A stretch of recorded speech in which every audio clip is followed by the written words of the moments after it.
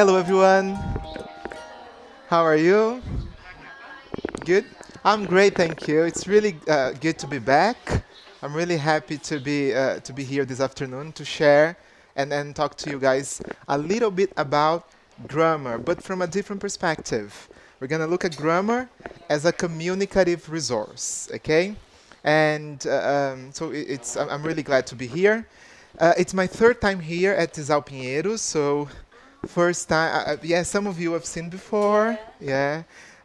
First time I talked about speaking skills, then second time was about teaching lexis, and today teaching grammar, okay? So thank you very much, and I hope that this session can be helpful for all of us, okay? Yes, you mentioned that your first time here at Disal, the other one?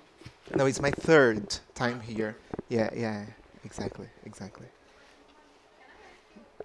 Sure?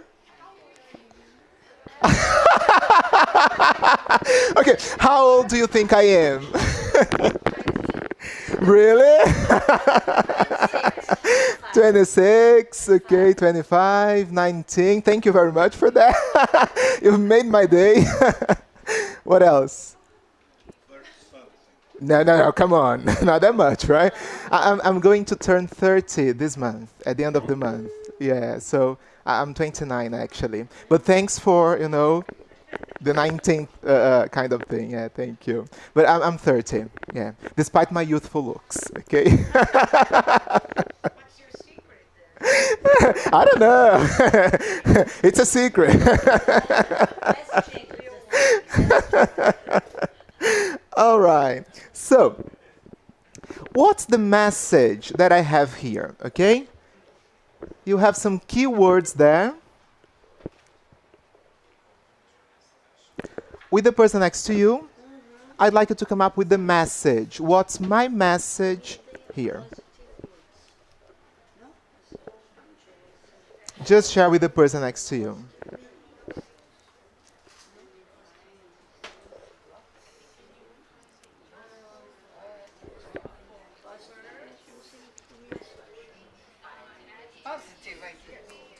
But what's my message for you here? Yeah, the whole message. Yes, positive ideas. I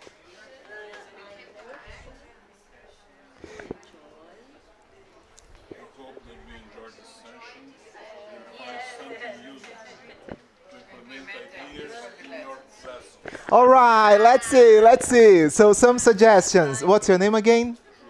Julio. So you have an idea there. What's that? I hope you enjoyed this session Can you hear from there? Yeah. and find something useful to implement ideas in your lesson. Okay, do you agree? Is that basically what you have? Yeah, that's it. So I hope you enjoyed this session, and find it useful, and that you can implement ideas in your lessons, okay? But look, I just have, well done, Julie, very good, well done, everybody. So, but I just have words there, right? I don't have the whole sentence. How come you were able to come up with the whole sentence and the whole message? Because we are smart. That's a good point. He said because you are smart. That is the point. What else?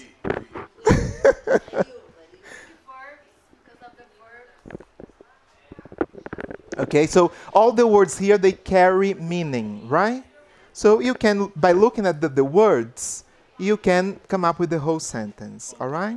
Exactly, they are content words, all right? So basically here, we went from lexis to grammar, okay? We went from words that carry meaning, content words, to the whole sentence in which we needed auxiliary verbs or maybe pronouns, grammar words there, all right? So sometimes we're gonna go from, we can go from lexis to grammar.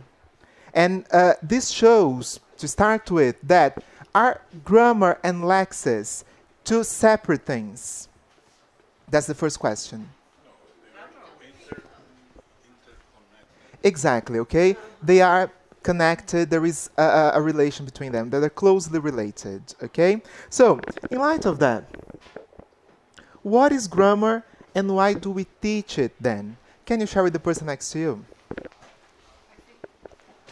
The grammar is the art of putting the words together. Could be. It's a possibility.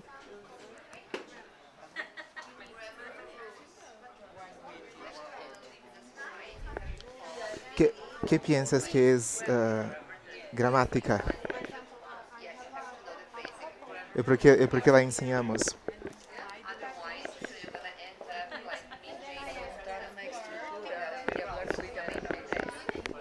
Bien, una posibilidad. All right?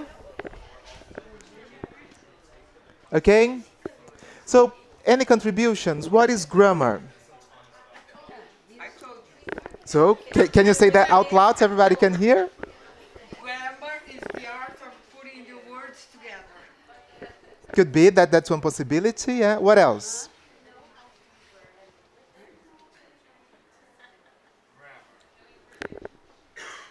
One at a time, okay, guys? So we can hear each other.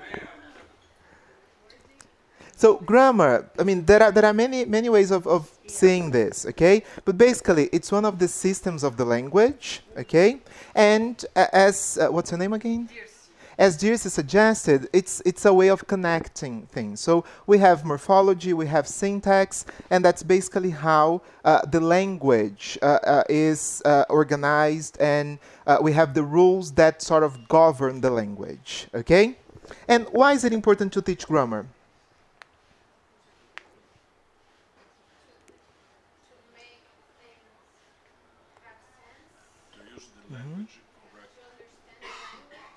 Okay, so language makes sense, to use language correctly, to understand the language, okay? And the thing is, for many years, grammar was seen as the only way in which people would acquire the language. So in order for you to learn the language, you had to learn the grammar of the language, and then you would know how the language is structured so that you can get vocabulary and things and put them back into these slots, okay, to understand and to sort of come up with the language and stuff, okay? But is that really the case? Not really. In the 1980s, with the communicative approach and the studies of second language acquisition, grammar took on a whole new meaning and role in second language teaching and learning, okay? And that's basically what we're going to talk about today. We're going to see grammar as a communicative resource, okay? So, how can we use grammar in order to provide communication? How can we use grammar to make communication more effective? And how can we teach learners to use their grammatical knowledge more effectively to communicate in a more effective way as well? Okay? So, we're going to watch a video by Jack Richards. Who's familiar with Jack Richards? Okay? Yeah, and have you seen this video in which he talks about grammar as a communicative resource? No? So basically, he's going to share his view of grammar as a way of making communication. And what I'd like you to do is this. Watch the video, and what are the main ideas that he introduces in the video. Okay? What are the main ideas that he presents concerning grammar and communication? All right?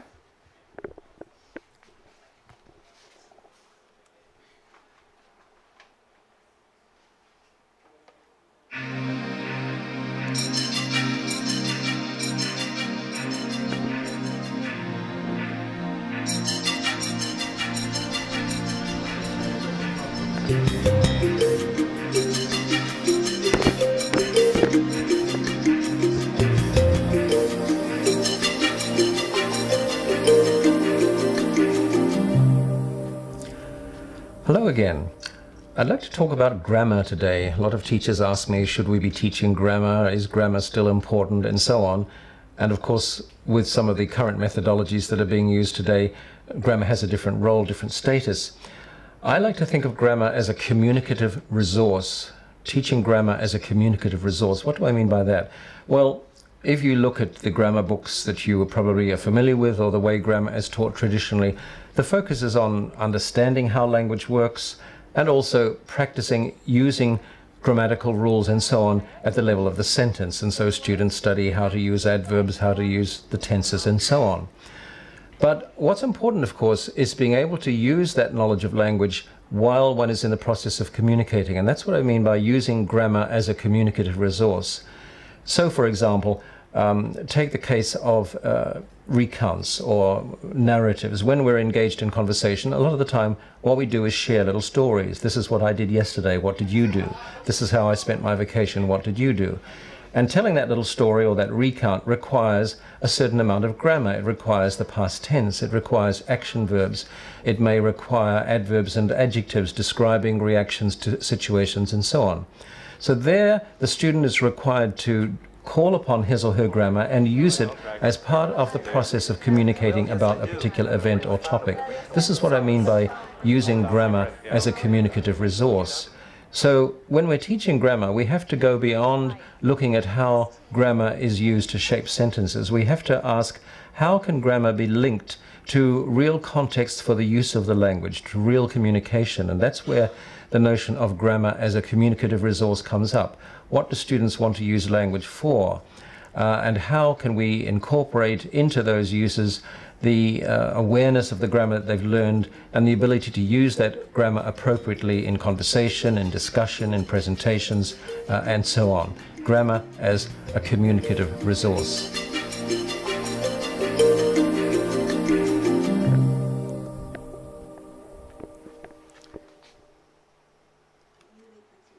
Okay, so with your partner, can you share the main ideas that he conveyed in the video? What the main things then?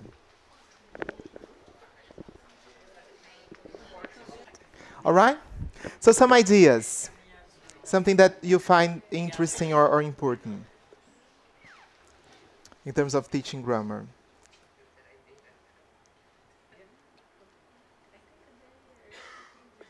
Anything?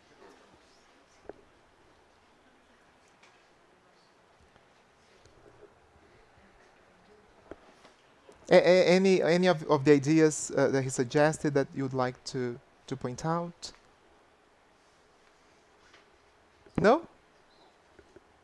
Okay, basically, these are the things that he mentions, okay? So, the ability to use grammar while one is in the process of communicating. So, using grammar with a communicative purpose. Then, going beyond how grammar is used to shape sentences. Traditionally, grammar is seen as from taking a sentence as reference. So it's usually from the perspective of working with sentences and perceiving the grammar within the sentence. And then we are suggesting here that in order for us to equip learners with grammatical knowledge that can actually help them communicate better, we have to go beyond the level of the sentence towards the level of the text. And then it has to be contextualized. It has to be linked to real contexts for the use of the language. So helping the learner perceive that, okay, this particular language item can be used in this context to achieve this and this communicative purpose. So grammar needs to make sense for the learner. And just working with rules for the sake of understanding rules may not help the learner develop in terms of communication. Does it make sense? Yeah? So, in light of that, there are some questions that... There's something wrong here. Henrique.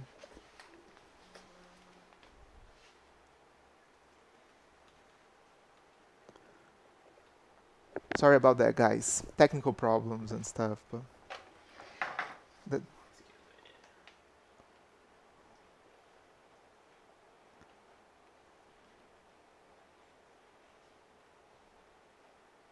But that's not the... Essa não é a letra, a fonte que eu usei pro... É.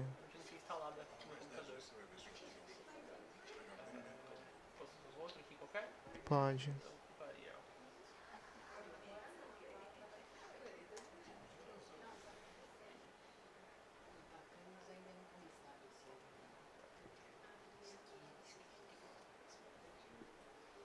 Okay.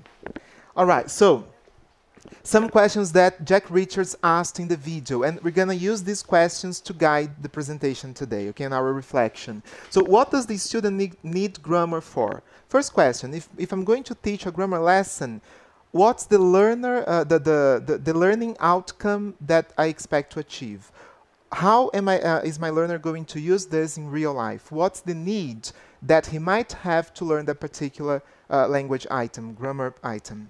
And then, how can we help the learner incorporate this new language, the awareness of grammar they have, into the uses of the grammar we are proposing?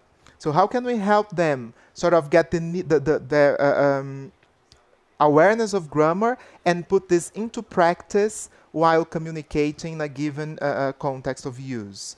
And finally, how can we help the student develop the ability to use grammar appropriately in different contexts? How can we help them understand that in certain contexts, there are certain forms of the language that might be more appropriate or less appropriate, and then make the right choices to make the meaning, to make the communication effective? Because oftentimes what happens is that the learner wants to communicate something, and he might end up communicating something different because the choice, the linguistic form he has chosen wasn't quite appropriate. Does make sense? How can we then, as teachers, help them go through these processes, help them teach them something that they really need, help them incorporate this new language and put this new language into use in real contexts and in real life? Okay? So let's start by looking at these two dialogues, okay? I have this one about tea and this one. With your partner, with the person next to you, what's the context here? Just from the language you have there, what can we say about the people involved? What can we say about the situation, the place, and stuff like that? And the same thing for this dialogue here. What information can we have in terms of the people involved, the place where they are, and the context, just from the language we have there? Okay? 1 minute for you to share. Okay? So the first one. The first one, what can we say about the place and the context? Could be a home, what else? At the cafeteria. Okay, what else? A snack bar. Good. What can we say about the people involved?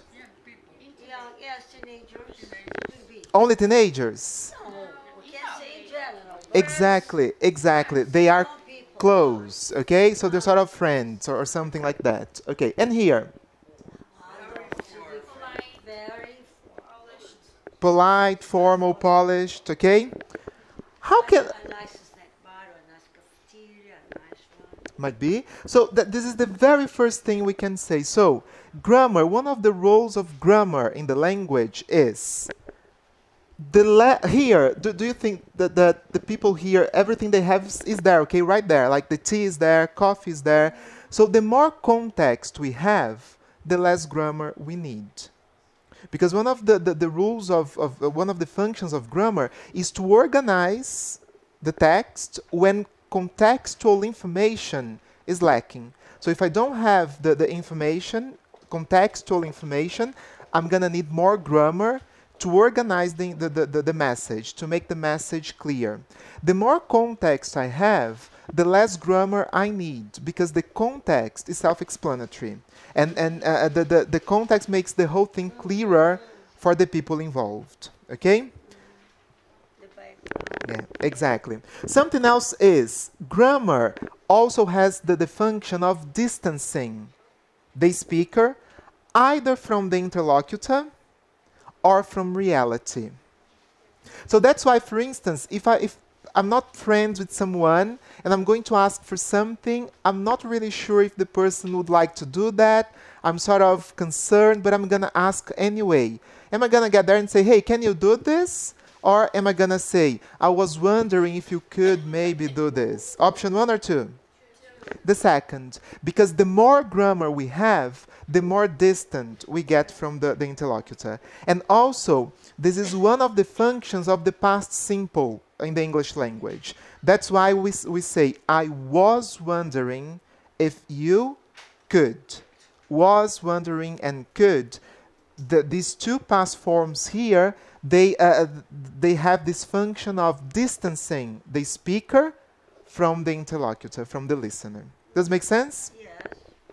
And there is the thing about formality that you mentioned. So grammar also makes the whole thing more formal. Okay? Exactly, more polite. Can we say that here there's no grammar in the first dialogue? Which type of grammar?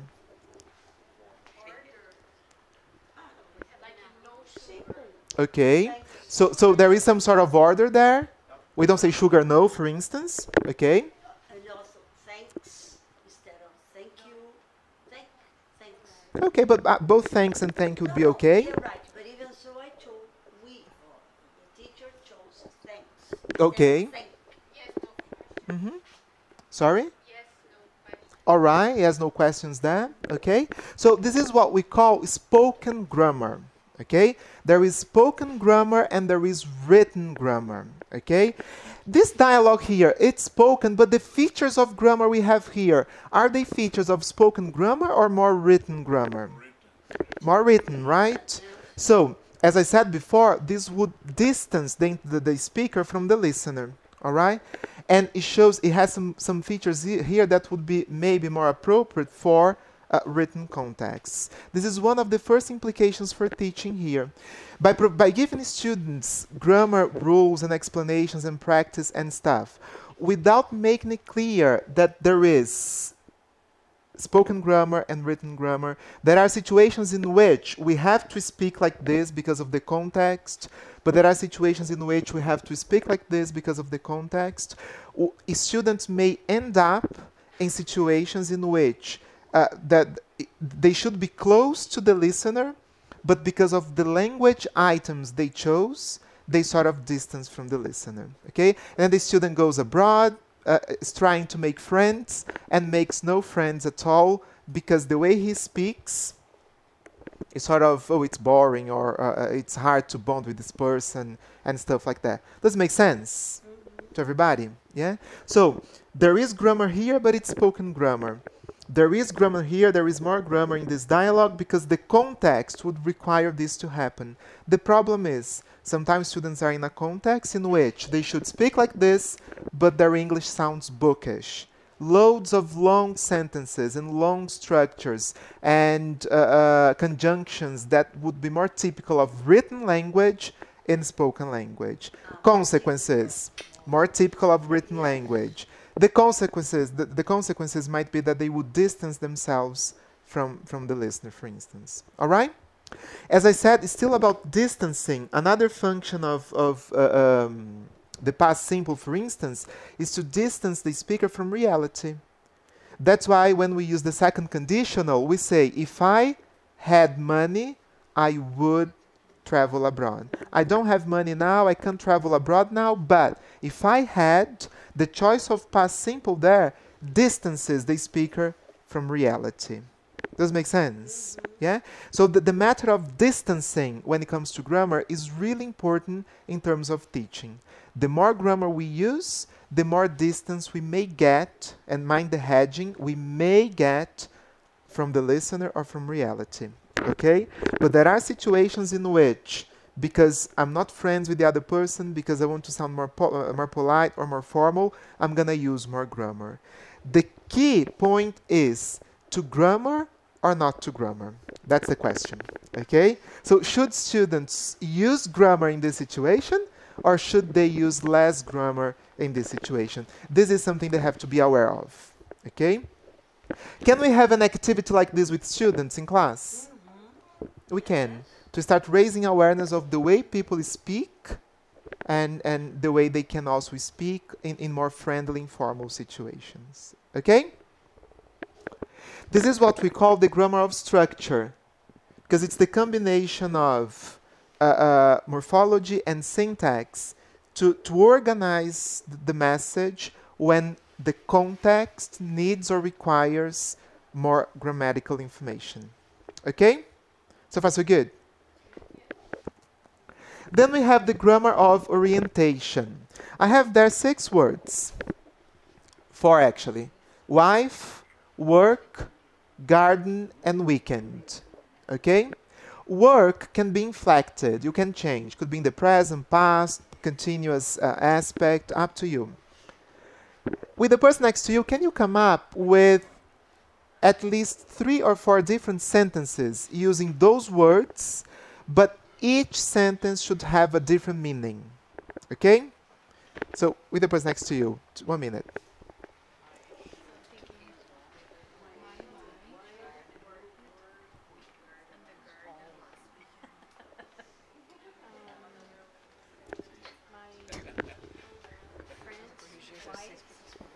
Tá certo, não tem problema.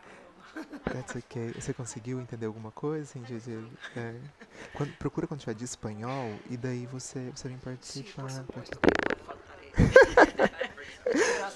Muchas gracias. Mucho gusto. Thank you. Bye bye.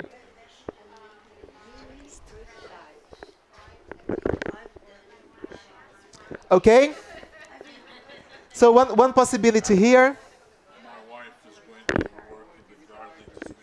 Okay, so future meaning. My wife is going to work this weekend. Another possibility. My wife has worked in the garden this weekend. Okay, so she has worked. Has she finished? No. Maybe she has. I don't know, okay? It depends on the context. So maybe she has finished, I sort of see the effects now that the garden is beautiful and ready, or maybe she's still working there. I don't know. What else? For the first one there? Yeah. Oops, sorry. My wife works in the garden every weekend, for instance, worked last weekend, things like that. This is what we call grammar of orientation. So by using different tenses, for instance, or by using determiners, my wife, his wife, the wife, exactly, this weekend, that weekend, last weekend. Absolutely. So by using different verb tenses or determiners, for instance, we change the orientation of the message. So here again, one of a moment in which grammar is important, because it's going to make the meaning precise. Okay? Can we do an activity like this with students? We can. So, orientating the message and making meaning precise. For instance, another activity we can do. We have pairs of sentences, and they have the same verb form. Let's say here present perfect, present perfect. The aspect is different because here we have the continuous aspect and here we have no aspect. But the meaning is the same. Is the meaning the same? No. It's different. And then what students have to do is to go from the forms they have here towards the meaning and compare and come up with a difference in meaning. Okay? So for instance, I've done the shopping and I've been doing the shopping. What's the difference? Exactly. Exactly. So something is complete or not complete. Yeah. Here, he's got a few friends and few friends. Few, some. Mm-hmm. Few, Exactly. Exactly. So which one is more negative in meaning? The second, maybe. Yeah. And here, I'm proud of her. I'm proud of that. Here, it refers to, but here, it refers to the action. the action. You see? So some things that, in terms of making the meaning precise, learners could benefit from. Does make sense? Is this applicable just to speaking? Also to writing, right? Especially when it comes to referencing, the way things refer back to other things. Okay? And then we have the grammar of patterning. All right? So, if we give students an activity like this, they have the pattern, she